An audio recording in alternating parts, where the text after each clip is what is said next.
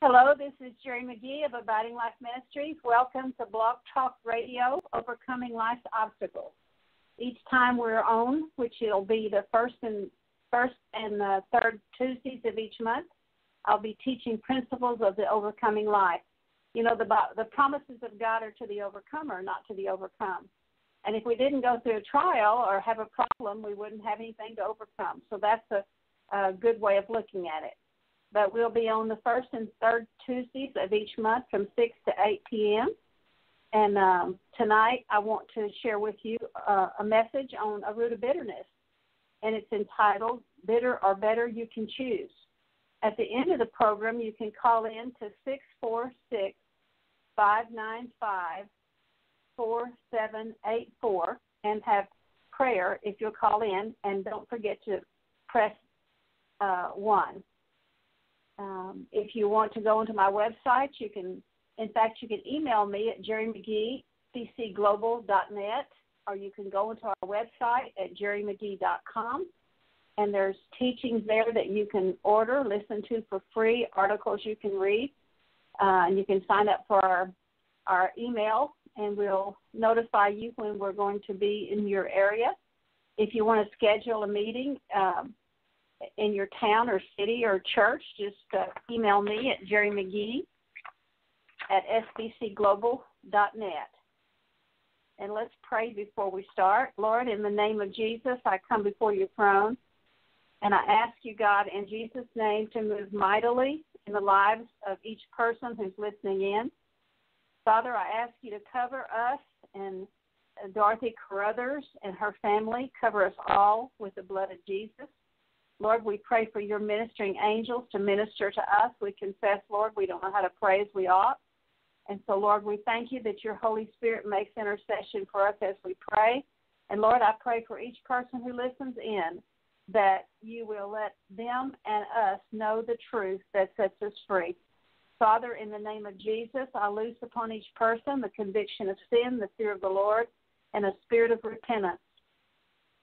And, Lord, I ask you to loose your ministering angels to minister to each person who's listening in. Thank you, Lord, that we've been raised to sit with you in heavenly places, far above principalities and powers. And so now, Lord, I take my seat in the heavenly places. I take the keys you've given me to the kingdom of heaven to bind and loose. And in Jesus' name, I bind you, Satan, principalities, powers, rulers of darkness, wicked spirits in heavenly places. I bind you in the heavenly places and on this earth, forbid you to work with, communicate with, make contact with anyone on this earth or in the heavenly places, to work divination against this ministry, against any person who's listening in, against the sponsor of this program in the name of Jesus. In Jesus' name, I bind you, for it is written, whatsoever we bind on earth is bound in heaven, whatsoever we loose on earth is loosed in heaven. And, Lord, we loose your ministering angels to minister to each person. Are not your angels ministering spirits sent to help and care for those who are to receive your salvation? In Jesus' name. Father, we bind every spirit that would not confess Jesus Christ as Lord, and we bind us all to the truth that sets us free. In Jesus' name. Father, I pray that each person listening in will never be the same after you share what you have to share through me tonight. Lord, I ask that you be glorified in Jesus' name. And you know, how we respond to our circumstances will determine whether or not we become bitter or whether we become better. It's better to become better because bitterness will destroy you. Bitterness is like drinking poison and waiting for someone else to die. And so how you respond in the midst of your circumstances will determine if you become bitter or if you become better. In Hebrews 12, it says, pursue peace with all men and the sanctification without which no man will see the Lord. And so King James says, pursue peace with all men and holiness without which no man will see the Lord. And so in the midst of our circumstances, the way we do this is to not let the sun go down on our anger, to deal with our sin before sundown, to forgive, to pursue peace with all men, and to pursue holiness and sanctification. And through the trials we go through, if we ask the Lord to show us what it is he's trying to teach us in the midst of that trial, and then deal with it God's way, and then we get conformed to the image of Christ, and that's how we work out our salvation with fear and trembling. Bitterness can be described, according to Webster's 1828 dictionary, as a dangerous error or a schism, a breach of charity, which is love. It means that bitterness will lead you to apostasy, which means to abandon what you profess. It means a desertion of your faith, a departure of faith or from your religion. And so bitterness will lead you onto a pathway of apostasy, of falling away from the faith. Bitterness means extreme enmity or ill will. It means hatred or having a grudge towards someone. It means irreconcilable enmity or anger of passions and emotions. It means sharpness, severity of temper, biting, sarcasm, extreme wickedness. In the Hebrew, bitterness means discouragement or a feeling of hopelessness. It's kind of like I feel trapped into a situation I can't get out of, and that's the root meaning of the word bitter. It's not just a bitter taste in your mouth, which is one of the causes of acid reflux, but it's also a feeling of despair and despondency. It's unresolved grief, which opens us up to, which is a doorway for bitterness. You know, if someone hurts you or offends you and you let the sun go down on it, God gives us till sundown, according to Ephesians chapter 4, says, do not let the sun go down on your anger because you give a mighty foothold to the devil. And so we have till sundown to deal with our anger or our hurt or our bitterness. And then if the next day, if I let the sun go down on it, the next day it's unforgiveness, and then it turns into bitterness, and bitterness will end up killing us if we don't repent. Bitterness is unresolved grief, which opens us up to a doorway of bitterness. You know, the Bible says there's a sorrow that leads to repentance, and there's a sorrow that leads to death. And so if in my sorrow I don't go to God, which would be the sorrow that leads to repentance, the opposite of that is the sorrow that leads to death. If I don't deal with it, it leads to death. In fact, one of the meanings of bitterness means terminal death. It means barrenness or fruitlessness. It's spiritual adultery, which also opens us up to barrenness. In Numbers 5, if a man in the Old Testament thought his wife was committing physical adultery, he would take her to the priest, and the priest would mix up a water from the dirt from the floor of the where they slaughtered the animals. He would take some of that dirt, mix it with water, and make her drink it. If she was guilty of committing physical adultery, then her stomach would swell, her thigh would waste away, she would be barren, and it would open her up to bitterness. Now, that's for physical adultery, but in Ezekiel 36, it talks about spiritual adultery. It says, "O harlot, hear the word of the Lord." You know, if we pray a prayer to receive Jesus as our Savior and our heart goes after another lover, we commit spiritual adultery. And so sin opens us up to spiritual adultery, because sometimes if we love sin more than we love the Lord, then that's committing adultery against our bridegroom Jesus. But it goes on to say in Ezekiel 36, "O harlot, hear the word of the Lord." He's saying basically you're not like a physical prostitute, and I'm paraphrasing. A physical prostitute gets paid for what she does, but a spiritual prostitute pays her lovers. And it goes on to say the destruction that comes, and it's Numbers 5, which is the curse of the law of jealousy, which causes our stomach to swell, our thigh to waste away, and it causes bitterness, and it causes barrenness. Bitterness causes us to be fruitless, opening us up to eternal death. In John 15, it says, "Every branch in me that does not produce good fruit is cut down and thrown into the fire," and are gathered up and thrown into the fire.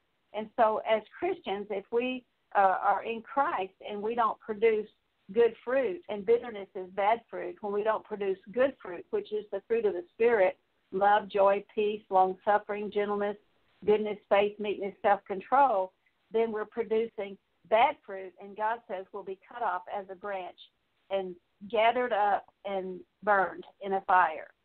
So God expects Christians to produce fruit.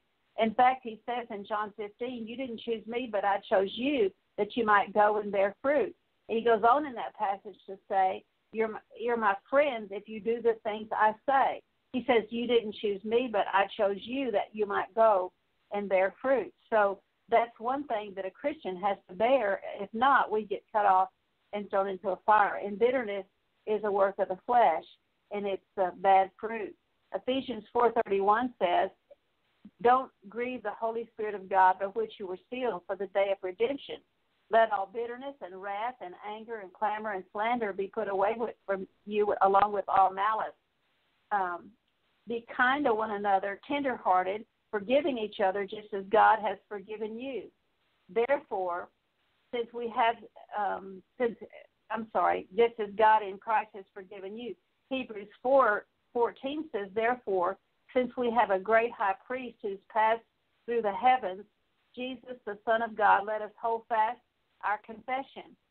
For we do not have a high priest who cannot sympathize with our weaknesses, but one which has been tempted in all things as we are, yet without sin. Therefore, let us draw near with confidence to the throne of grace, so that you might receive mercy and grace in time of need.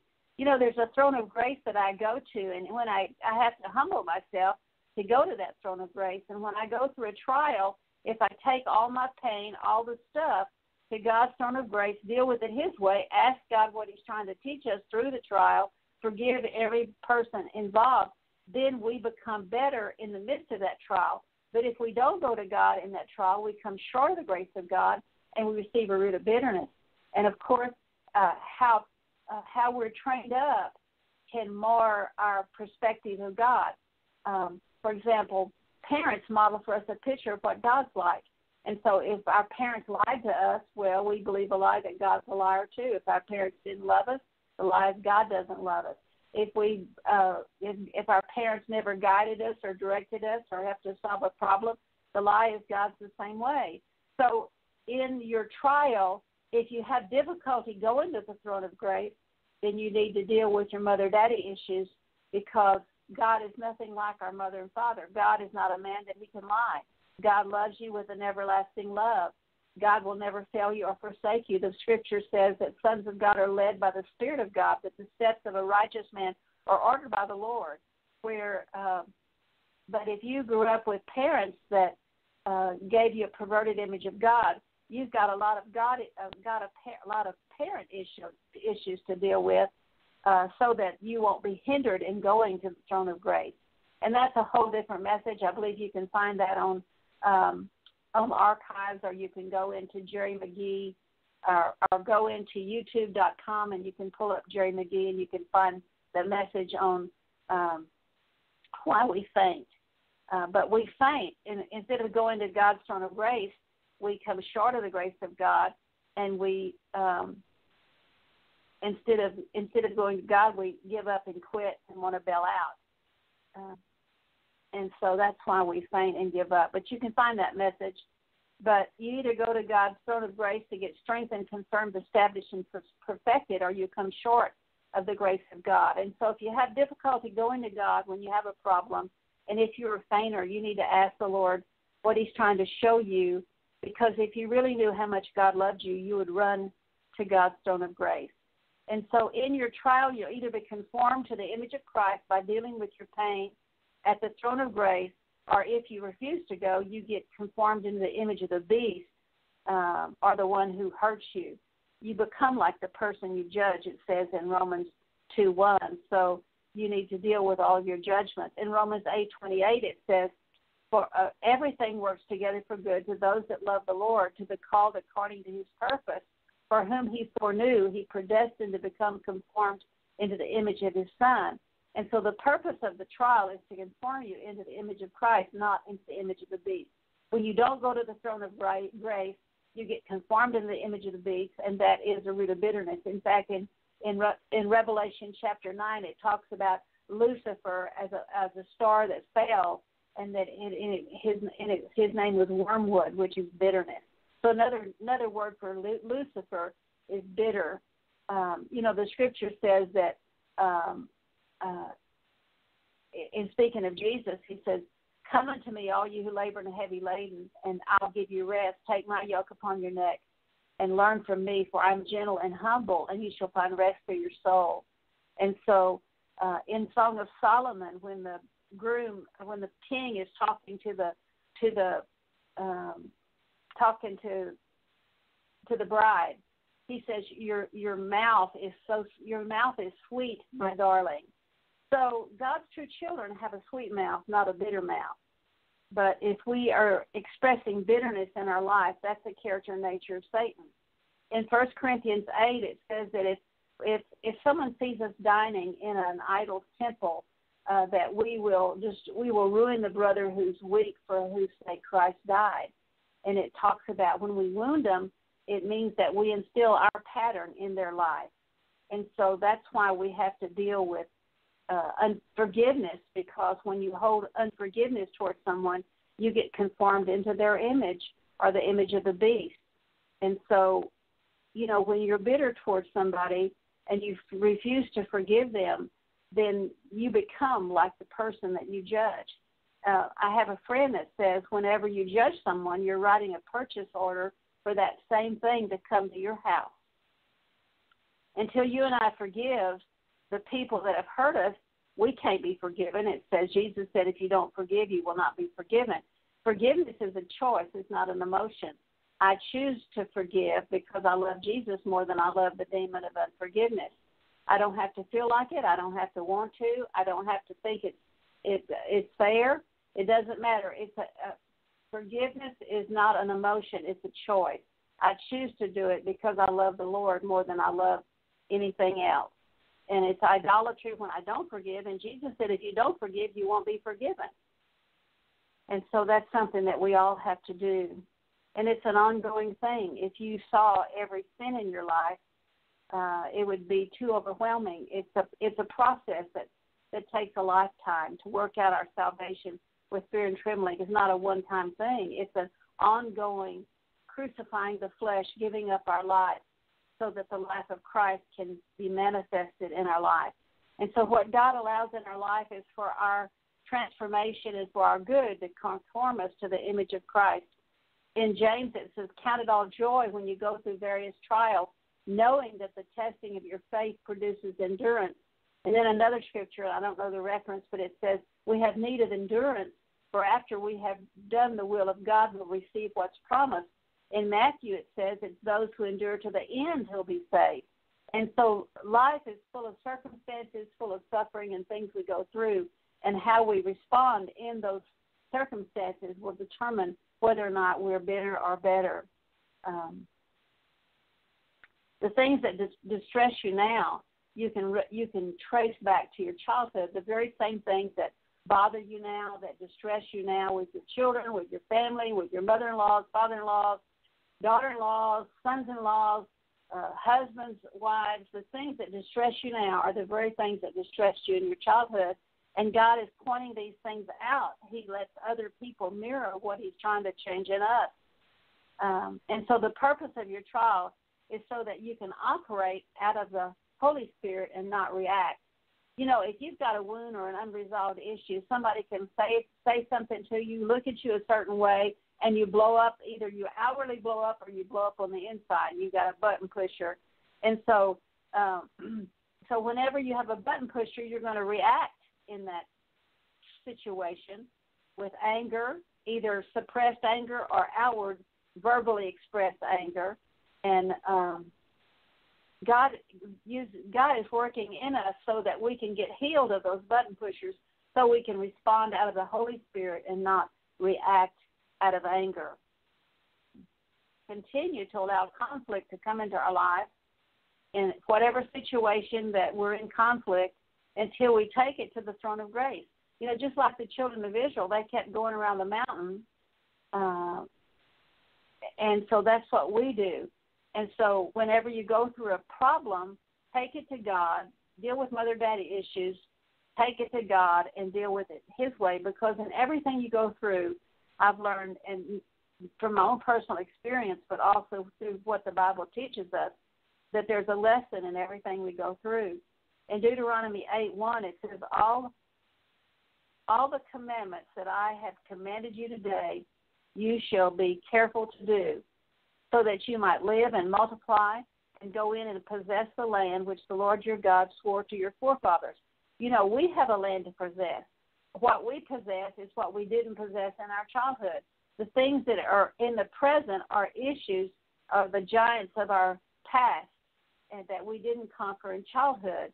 And God doesn't show us all the giants at once because it'd be too much for us. He shows them to you little by little. And as you conquer these things, you enter God's rest in all of these areas.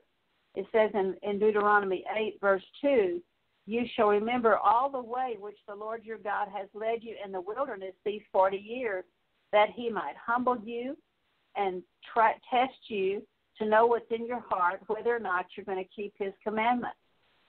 In Deuteronomy 8, verse 3 says, he humbled you and let you be hungry and fed you with manna, which you do not know, nor did your forefathers know, that he might make you understand that man does not live by bread alone, but man lives by everything that proceeds out of the mouth of God. In Deuteronomy 8, the Lord tells us why he led Israel in all of those years in the wilderness. It was to humble them, and that's why he lets us go through trials, to prove us, to know what's in our heart, to know if we're going to keep his commandments or not. And, of course, God knows what we're going to do before we do it, but sometimes we need to see how we're reacting in our circumstances. God knows, but he tests us so that we can see what's there. In Exodus 15, verse 22, it says, then Moses led the children of Israel from the Red Sea, and they went out to the wilderness of Shur, and they went for 3 days in the wilderness and found no water. And when they came to Marah, which means bitter, they could not drink the waters of Marah, for they were bitter. Therefore it was named Marah. The people grumbled against Moses, saying, what shall we drink? Then Moses cried out to the Lord, and the Lord showed him a tree. And, of course, the tree represented Christ. And he threw the tree in the waters, and the waters became sweet. And see, when we go through trials, if we go to the throne of grace, appropriate what Jesus did for us at Calvary, he makes our bitter water sweet. And so and then it goes on to say, he made for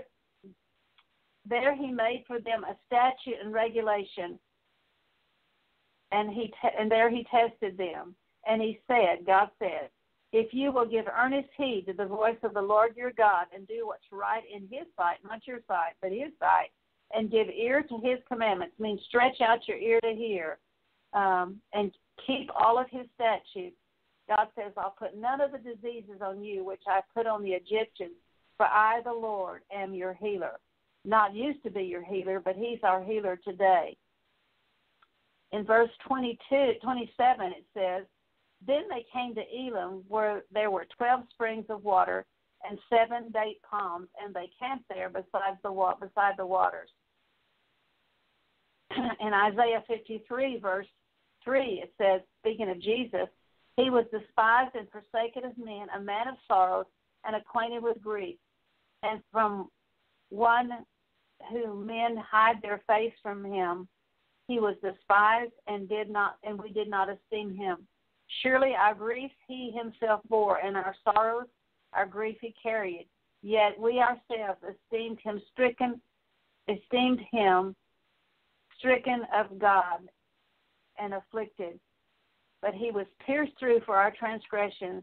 He was crushed for our iniquities, and the chastening for our well-being came upon him, and by his scourgings we are healed. And we, like sheep, have all gone astray. Each has turned to his own way, but the Lord has caused the iniquity of us all to fall upon him. And that when Isaiah gave that prophecy, he was looking forward to Calvary. And then in Matthew 8, Matthew was looking back to Calvary when he spoke in Matthew 8:16. And when evening had come, they brought to Jesus many who were demon-possessed, and he cast out their spirits with a word, and he healed all of them who were ill. in order that what was spoken of through Isaiah the prophet might be fulfilled, saying, He himself took our infirmities and carried away our diseases. In 1 Peter 2:24, he said, and he himself bore our sins in his own body on the cross, that we might die to sin, live to righteousness, for by his wounds we are healed. And so in healing, we have to die to sin, live to righteousness, and by his stripes be healed. And, of course, the way we deal with sin, God said in 1 John 1:8, if you confess your sin, God is faithful and just to forgive you and cleanse you of all unrighteousness. In Matthew 3:10, it says that the axe is already laid at the root of every tree that does not produce good fruit. And so you can take Jesus back to the root of your problem and allow him to sweeten your bitter waters. Unless you and I understand the dealings of God in our life, we can let bitterness become in our lives, even toward God. If you're bitter toward God, I can tell you we're bitter toward your parents. And when we understand the dealings of God, the chastenings of God and his discipline, then it helps us to understand why we go through trials.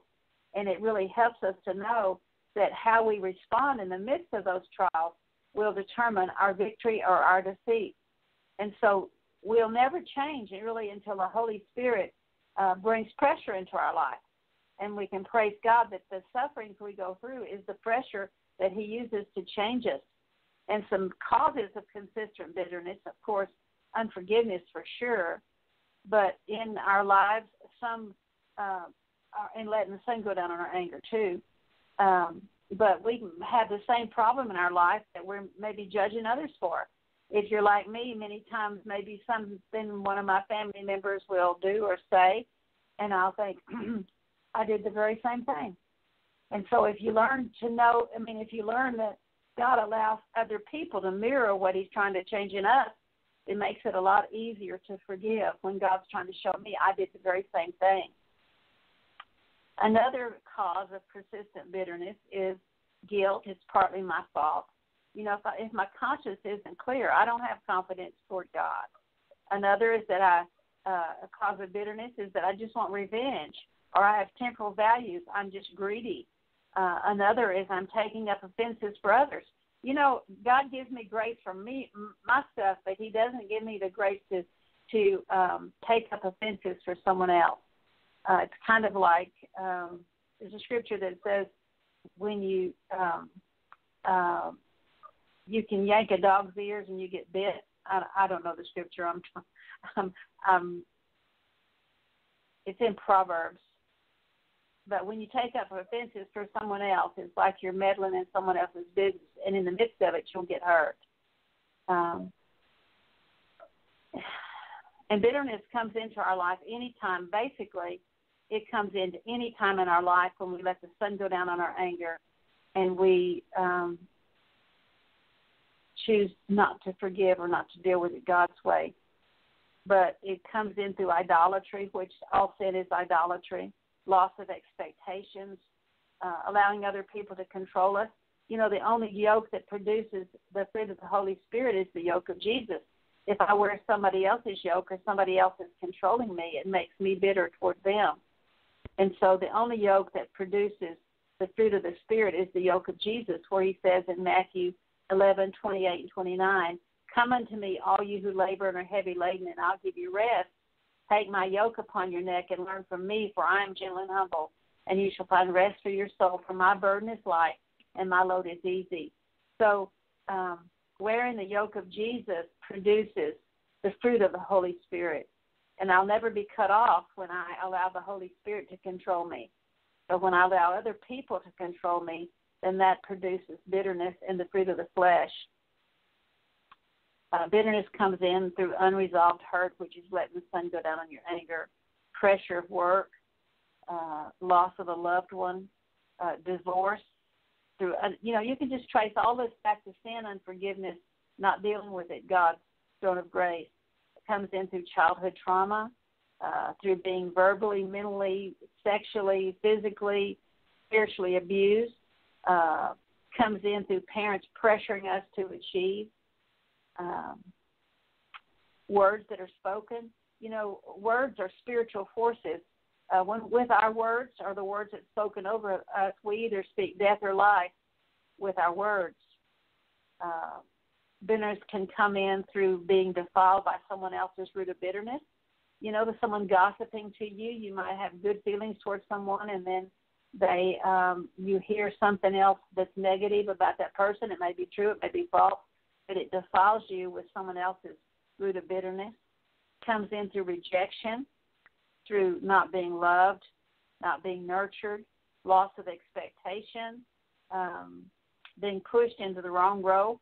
You know, sometimes as children you were pushed to have to be the mama or have to be the daddy, and you missed your childhood because your parents either were not nurturing or they just let you raise yourself. Lack of nurture. Nurture means to feed. It means to educate. It means to train up. You know, the Bible says, fathers, provoke not your children to anger, but bring them up in the discipline and instruction of the Lord. And, you know, all the things that I've said, it all boils down to failure to forgive, failure to deal with things by sundown, because the issue is you get hurt, you let the sun go down on it, the next day it's unforgiveness, and then it turns into bitterness. And bitterness will kill you. And some consequences of bitterness, the fruit of bitterness, is cancer. You can trace cancer back to bitterness. You can trace death. The consequences is death, because one of the meanings of bitterness is terminal death. It can open you up to being barren or unfruitful, and that's not just, you may say, well, I'm not barren because I have many children, but you can be spiritually barren, unfruitful. It can cause physical and chemical imbalance in your life. A lot of people that have psychological problems, they'll give them lithium because they have a chemical imbalance, but it goes back to bitterness. And, you know, I've had people tell me, you know, I've already repented of everything. Well, I have too, but there's many things that we haven't repented of because we don't know what's down there in our hearts. But we can listen to what comes out of our mouth or what we're thinking, and we can know what's been planted down in our hearts. And so it's a lifestyle of confessing sin. It's a lifestyle of working out our salvation with fear and trembling. And it's a way we overcome. We've got giants in our land that God wants us to overcome, because the promises of God are to the overcomer, not to the overcome. And so as I deal with my issues, I overcome. Bitterness can lower my resistance to infection in my body. It can cause aching teeth. Anger and bitterness can cause the muscles to tighten up. Pressure goes into the nerve and causes my teeth to ache. Most illnesses today are the result of bitterness and guilt. Germs will have no effect on our life if there's not bitterness and guilt in our life. And that's why it's so important for us to live a repentant lifestyle, is deal with issues as they come up and not harbor grudges, and to choose to forgive. And I think I've shared this before on the program, but, you know, I went to lunch with someone one day, and we had a disagreement, and I said I was sorry, and she said she was sorry. And the next day, and she asked me to forgive her, and I asked her to forgive me. And the next day, arguing with her in my head. And I said to the Lord, why can't I get over this? And the Lord said, she's got the same issues in her life that your mother had in her life, and you there's some things here you need to forgive your mother for. And I said, well, Lord, I don't know what to forgive my mother for. I've already forgiven her for everything I can think of. And the Lord said, forgive her for everything that you don't like about this person.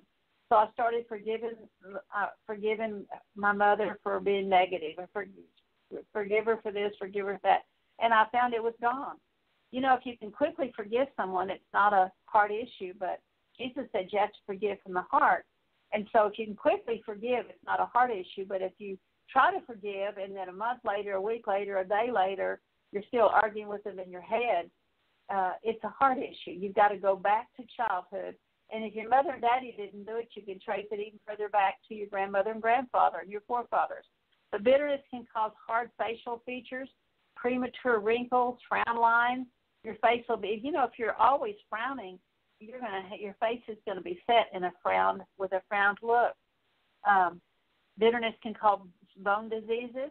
Bitterness goes directly into the bone, and your blood is made in the bone marrow. Psychological problems, mental illness, sadness, depression, despair, hopelessness, barrenness, fruitlessness, heart problems, hardened heart. God says in Hebrews today, when you hear God's voice, don't harden your heart. Can cause indigestion. It can cause spiritual vinification. You become like the person that you're bitter toward. If you swear you're never going to be like someone, and then years later you look in the mirror and you're looking right at them. It can cause a depraved mind. We exchange the truth of God for a lie and worship the creature rather than the Creator, and God gives us over to a depraved mind. Bitterness quenches the Holy Spirit in our life. God tells us to walk in the Spirit and will not fulfill the lust of the flesh. Bitterness will hold you into spiritual immaturity or immaturity. There can be no fulfillment or development of character in our lives until we deal with bitterness. Bitterness means barrenness, terminal death. Bitterness can cause rotten bones. It can cause arthritis, and wherever the arthritis is, pretty much tells you what you're bitter toward. For example, if you've got arthritis in your feet, chances are you're bitter towards your past. You think the life's given you a bad deal, and you're bitter towards your past. If it's in your hands, it has to do with ministry. Maybe preachers or ministries or churches have done something to hurt you. If it's in your back, it could be, you carried the heavy loads of other people, and God tells us to cast all our care on Him. So where the arthritis is speaks to the root of the problem. So you can find the root of the problem by going back to whatever area. And, the Bible doesn't have certain words in the Bible. The word arthritis is not in the Bible, but bitter is. And so you can look up all the scriptures on bitterness. The Bible says He sent His word to heal you. So it's really our choice. We can be better or we can be bitter, and it's something that we have to choose to do. So those of you who are listening in, I'm going to lead you in repentance and then pray deliverance. And then if you want to call in for prayer at the end of the program, you can call 646-595-4784 and press 1, and we'll give you personal prayer. And so what I'm going to do now, if you're listening in, just pray along with me and ask God to forgive you as I name these things. And so, Lord, in Jesus' name, I come before your throne.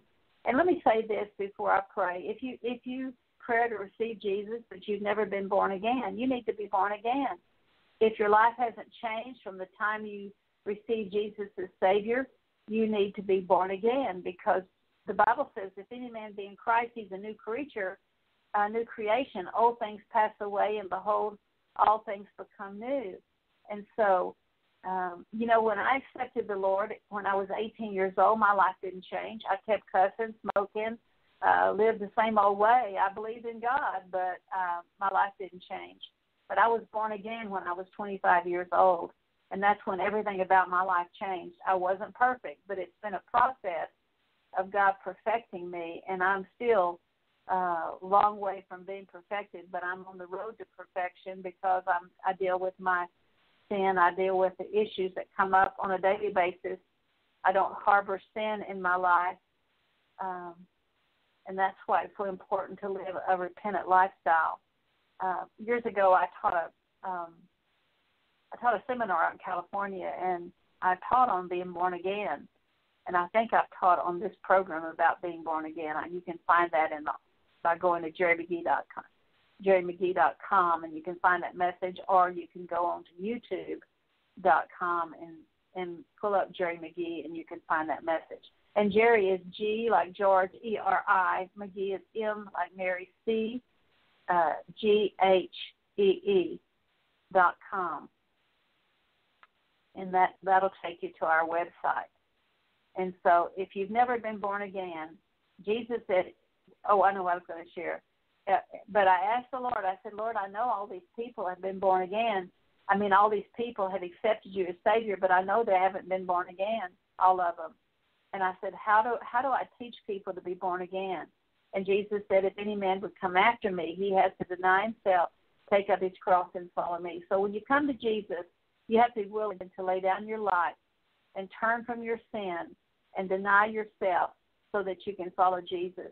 But most people that accept Jesus don't know about denying themselves. In fact, I just recently heard that Billy Graham said probably only 5% of the thousands of people that come forward at a Billy Graham crusade are not saved. Leonard Ravenhill says only 1% of church members are saved. And Howard Pittman says only 10% members are saved. So just because a person goes to church doesn't mean they're saved. But Jesus said you have to be born again. And the way you do that is you have to be willing to give up your life to follow him. So pray with me. If you've never been born again, say, Lord, forgive me for not being willing to deny myself and take up my cross and follow you. I thank you, Lord Jesus, that you died on the cross for my sin.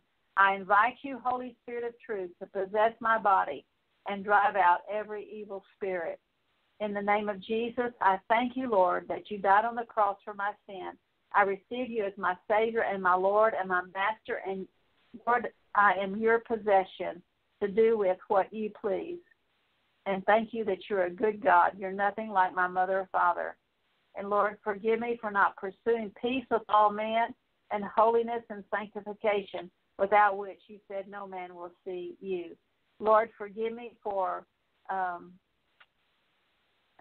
breach of charity. Lord, forgive me for abandoning the faith, the apostasy. Forgive me for ill will, grudge, extreme enmity. Lord, would you please forgive me for anger and wrath. Forgive me, Lord, for biting sarcasm, severity of temper, extreme wickedness. Lord, forgive me for discouragement and feeling hopeless, not taking my sin to your throne of grace. Lord, I come to your throne of grace now. And Lord, I forgive every person that you've shown me that has hurt me. Forgive me for all the times I've let the sun go down on my anger and given a foothold to the devil. Forgive me for committing physical adultery and spiritual adultery, which has opened me up to the curse of the law of jealousy, which has caused my stomach to swell and my thigh to waste away, caused sickness, caused death, caused barrenness and fruitlessness. God, forgive me for not producing good fruit. Lord, would you please forgive me for bitterness and wrath and clamor and anger and slander. Lord, forgive me for malice. God, forgive me for not being kind to others, tenderhearted, forgiving other people just as you've forgiven me. Lord, forgive me for not going to your throne of grace. God, forgive me for coming short of the grace of God. Lord, I forgive my parents that they gave me a perverted image of you. I forgive them that they were not faithful, they weren't nurturing, they didn't want the best for me. Forgive them, Lord, if they wouldn't forgive me or didn't direct me. Forgive me. I forgive them for giving me a perverted image of you. Lord, I forgive my father and mother for provoking me to anger. Lord, forgive me for not allowing the trials I go through to conform me into your image. Forgive me, Lord, for not asking you what you're trying to teach me in the midst of my suffering, in the midst of each trial. Lord, forgive me for judging others and being angry toward others, which would cause me to become just like those I judged. Forgive me for not counting it all joy when I go through various trials, knowing, Lord, that this momentary affliction is leading to a far greater weight and glory. Lord, forgive me for failing the test when I go through trials. Forgive me for being discouraged. Forgive me for pride. Lord, forgive me for wrong choices. Lord, would you please forgive me for the bitterness that would make me sick. Lord, you said, forgive me for grumbling and complaining. God, would you please forgive me? Thank you, Lord, that you said you're my healer and my deliverer, and that if I obey you, that you'll not put any of the diseases on me that you put on the world.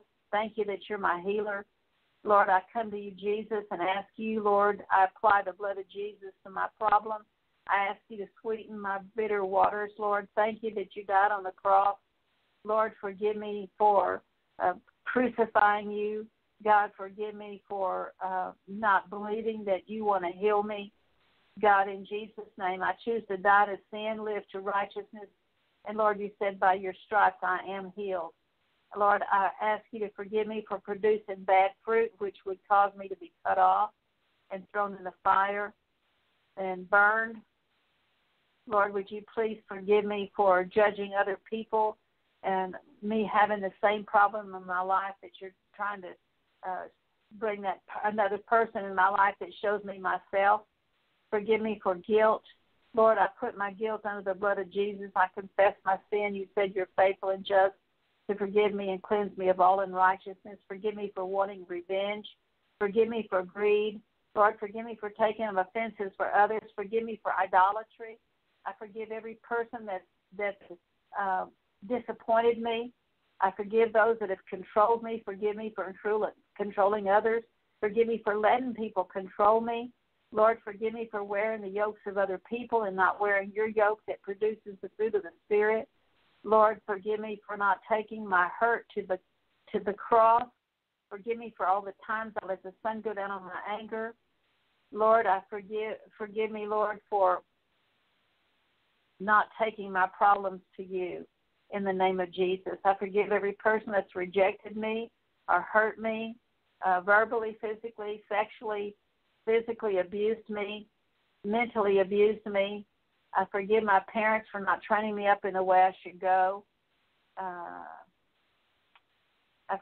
forgive every person who has not loved me.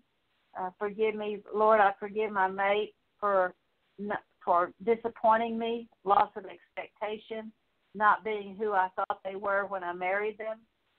Forgive me, Lord, for living in sexual sin. I forgive my parents for not nurturing me. In the name of Jesus, in Jesus' name. And, Lord, I invite your Holy Spirit to possess my body. I forgive every person, Lord, that's hurt me. Lord, I break soul ties with every person that's hurt me. I call back my soul and human spirit from every person that has hurt me or that I've hurt. I send back their souls and their human spirits back to them. I exchange their image for the image of Christ. In Jesus' name, I command the spirit of bitterness to leave every person that I've named, every person who's listening now, every person who's prayed in prayer with me. I command the spirit of bitterness to leave their life. I command the spirit of cancer, the spirit of death, the spirit of barrenness, fruitfulness, unfaithfulness. I command you to go, all spirits of physical and chemical imbalance, every spirit that's lowered their resistance, all spirits of aching teeth. In the name of Jesus, I command all spirits of infirmity and guilt to go. I command hard facial features to go, Lord. I command a hard heart to go. Bone disease, I command you to go. Rotten bones, every spirit that sent fire into the bones, rotten their bones, dismayed their bones. All spirits of mental illness, psychological problems, sadness, depression, despair, hopelessness, barrenness, heart problems. I command all spirits of indigestion, all spirits of arthritis in the feet. Lord, forgive me for being bitter toward my past, bitter toward people that have hurt me. I command all spirits of a depraved mind, Lord. Forgive me for exchanging the truth of God for a lie and worshiping the creature rather than the Creator. I command all spirits of bitterness to leave now in Jesus' name. In the name of Jesus, I break the power of rotten bones. I break the power of arthritis. In Jesus' name, I command you to go. I command acid reflux to go. The spirit of bitterness, the spirit of anger, fear, doubt, unbelief, worry, anxiety, tension, stress, nervousness, I command you to leave now in the name, power, blood, and by the authority of Jesus' name. Let's take a deep breath and breathe out in Jesus' name. I command every spirit to leave now in Jesus' name. I tear out, rip out the root of bitterness in Jesus' name. Spirit of wormwood, spirit of Lucifer, come out now in Jesus' name. I break your power over every life in Jesus' name. Praise you, Lord. Praise you, Lord. Blessed be your name, Lord. We thank you, Lord. Now, Lord, I ask you to fill me with your Holy Spirit. Wherever a demon power left, I ask you to fill me with your Holy Spirit. Now I'm just going to tell you a little bit about the ministry, and if you want personal prayer, if you'll call in at 646-595-4784 and press 1, I'll be happy to pray for you. But Abiding Life Ministries was started in 1978 by my late husband, Bob McGee, and I've been in deliverance and inner healing for 34 years. And you can go onto my website, gerimcgee.com, and you can sign up for email. You can sign up for my mailing list. You also can find free articles to read and free CDs to listen to, and you can order books. There's books you can order. I've written a book called Clearing the Land that's in Russian, and it's also in Spanish, and you can get deliverance just going through that little book as it lists generational curses, and you can order all of that on my website.